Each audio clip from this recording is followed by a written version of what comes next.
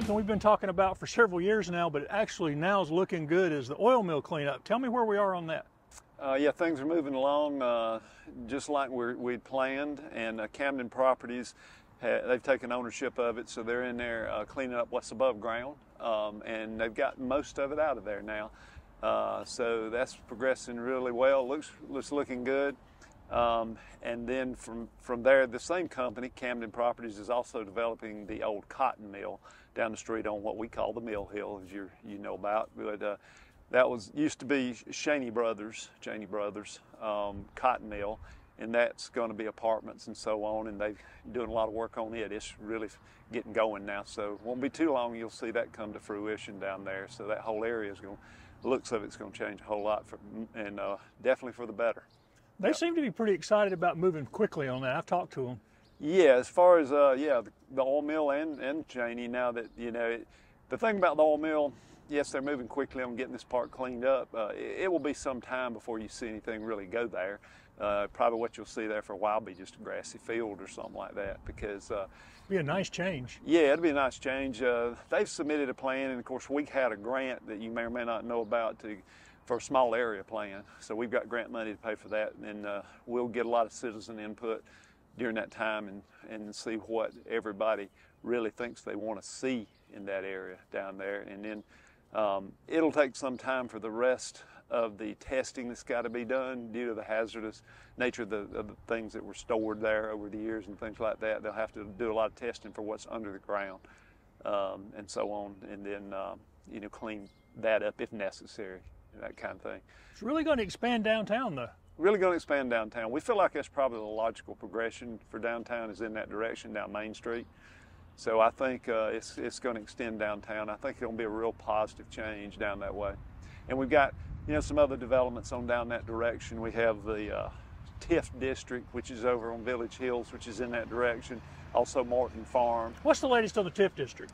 Well, it's moving forward. We're, issuing the bonds and so on, ready to get started on the infrastructure changes and improvements down there. That's the first phase of it, really.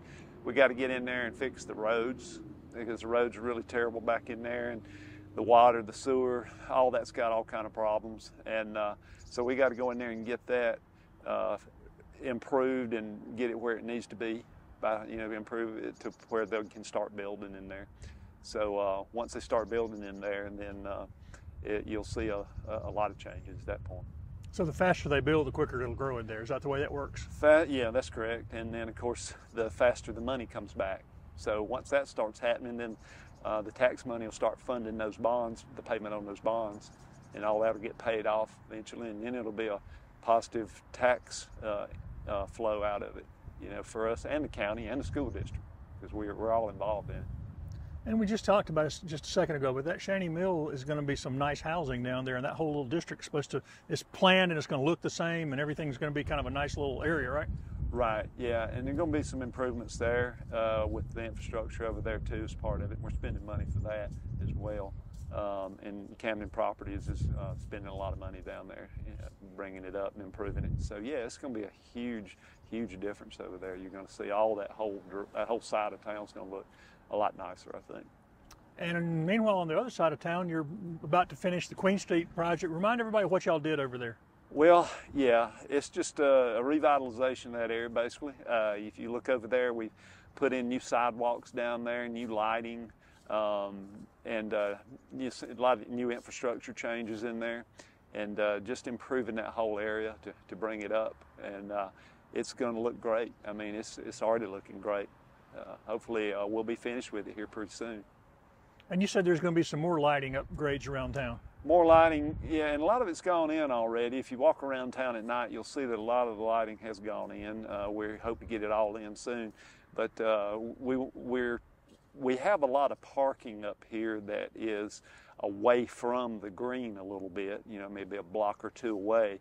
And we want that to be utilized to improve the parking situation here around the green, but you have to walk to that. It's not a long walk or anything, but we want it to be lighted well and to be safe for people, to walk back and forth, so they feel safe walking there. So that's part of the lighting. The other part of the lighting is part of the parking plan. The other part is identifying where you can park So we have a wayfinding project going right now, which is part of our strategic plan that we just had, that we spent a lot of time working on. But we want to identify where you can park and where things are in general, you know. So we hope to have a lot of signage up here so you won't have to guess about where you can go park, because a lot of times folks come in here and they think all the parking we have is right here on Exchange Street, which is just not true. There's a lot of parking around here, but you don't always know where it is. And a lot of people park there anyway. But we want to make sure it's marked so they know they can park there. And we've got a parking lot right across from where you and I are talking right now that you know, a lot of people don't have a clue it's even there. It's down in kind of a hole there behind those buildings on the other side of Mechanic Street over there. And it's next to the alteration shop down in there and the antique shop. But there's a lot of parking spaces there you can go park in, but nobody really knows it's there. So we want to identify those areas just to relieve some of the pressure from the parking issues here. And y'all are in somewhat enviable position in that all your downtown storefronts seem to be full. Yeah, I mean, it's great. A lot of places like to have that. You know, even bigger cities around us. You know, go to Anderson, and Anderson's a great town, but you know, they've got a lot of empty buildings, and we're happy to have ours full here for the most part. You know, we've done really well, and it's a real blessing to us to have that. And there seems to be a lot of foot traffic day and night. We were just talking about it used to be weekends. Now day and night there seems to be always people out here parked and going into eating and doing stuff. Right. Yeah. Well, when we did our downtown master plan and started making changes up here, things started improving. And then, you know, because we did a lot of that, I think it's one of the main reasons we attracted some new businesses like Blue Heron and Rains and so on, and Brooklyn Pizza and Swamp Fox, and you know, all these other retail stores we have here, the art gallery, so on. So it's brought a lot of people in here, and it's become more of a destination. I said, you know, you'd see it busy here on Saturday night or Friday night. Now it's every night. You come by here on any night, and there's a lot of people up here on the green. So it's really become a destination. And it's a great place just to hang out. You know, it's nice. And the green's nice. You can walk around. We have made some improvements on the green too. We've got new swings over there that people can enjoy. And a lot of people, I saw when I walked up when you were here, there was folks out there on those. And, you know, so it's just a great place to come hang out. Any other projects you and council have identified that we haven't talked about so far? So what we're doing soon is we're going to have a road realignment done with Westinghouse Road and Swaney over there on 76. We just acquired a $1.4 million grant from ACTC. That was about 3 weeks ago when we got that money. So that project is going forward, and what it's going to do, we hope, is keep a lot of the traffic off of 76 because you'll be able to go from that side of town up Westinghouse and straight across on around into the shopping center over there where Food Line and all that stuff is, and you won't have to get on 76. And coming the other direction from 187, which is where you see a lot of the new growth out there and a lot of the cars, you know, they can come up Dalton Road, they can get on Swaney, go straight into the shopping center, never get on 76. So we think it's going to relieve a lot of the congestion up there. And part of the plan is to have a crosswalk. You know, and there's some people have, there's mixed feelings about the crosswalk, but in my opinion, people are crossing 76 now anyway without a crosswalk. So it'll make it safer for them, for the ones that want to go back and forth, because a lot of people still that don't have cars and they live in some of the residential areas around here, you know, they have to get over there to get their groceries. That's the only place they've got to go and things like that. So they're forced to have to try to get across that busy highway. So I think having the crosswalk will be something that'll make it a little safer for them, and connects both sides of that road in both areas. So that, I think, will be a good thing. So it won't be long, and then you know, we're probably still going to see some more businesses come in out there too, some restaurants and things. There's several of those in the works that we know about, but I think you're going to see even more of that come in out there. So there'll be more places for people to go shop and eat, that kind of thing, on 76. And we're getting really close now to maybe the biggest event of the year. Oh yeah, right. Spring Jubilee. Spring Jubilee, yeah, that's definitely the biggest event of the year, and it'll be the first weekend here in April, which is not this weekend, but next weekend. And that's going to be a great time as always. We'll have a lot of vendors out here, and they're all handmade products that they present. That's one of the best things about it, in my opinion, because it's stuff that you can't get anywhere else. So it's really unique stuff. You're not going to see anybody selling Ginzu knives or anything like that. So it'll be a good time, and we'll have a lot of good food. And of course, our businesses right around us here, our restaurants, our retail stores.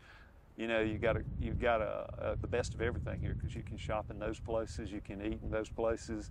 You got all these vendors out here. We got music. We'll have live music here from some of our local artists and so on. It's just a fun time. It's 2 days. It starts on Saturday, and it goes all day on Saturday, and then it goes on Sunday too, and then it wraps up. But everybody loves it. It's a fun time every year. Have you talked to the committee? I mean, are the vendors coming back from pre-COVID numbers? Is it bouncing back? Yeah, I mean, it's well, in fact, Fall Festival, I think, is a pretty good indicator of it. We were packed out here with it. So we changed it around a little bit, as you may know. We let them set up in the streets now. It used to be they set up on the green, but I think that's a lot better. They like it a lot better. We can get more of them in here, and it leaves the green open for the kids to come and to get out there and play. And yeah, it works out good for us here. Yeah. And for people who are not familiar with it, it's one of the most recognizable spring festivals on the East Coast. Is that right? That's a fact, and the reason is it's such a good event. You know, it's quality stuff. You know, the goods you see here are quality, and they're handmade, and it's just, again, stuff you're not going to see anywhere else. So that's one of the things makes it what it is. And people who come on the Sunday could stick around. Jenkins' house is having an open house over there, trying to raise funds for it on the edge of town. That's right, and that's another thing. You know, the Historic Foundation is doing a great job. Powell Hickman and John and those guys over there are doing a great job with that project, and have managed to raise money to get it renovated, and it's coming along great. It looks great. And so we encourage everybody to get here, maybe stop by and take a look at it. It's really a great project. What other events do y'all have coming up before summer gets here? Well, we'll probably start having music on the green again at some point, so that'll be one thing. And that's always great. So you'll be able to come up and hear some good music, some bands and some things like that. Yeah, Greg. So I think one thing I'd like to say before we end up here is, if you haven't been to Pendleton in a while, come to Pendleton. You'd be amazed at how it's changed for the good. It's just a great place to come to and hang out, and we love to see you here. So please come check us out. This is a great little town here.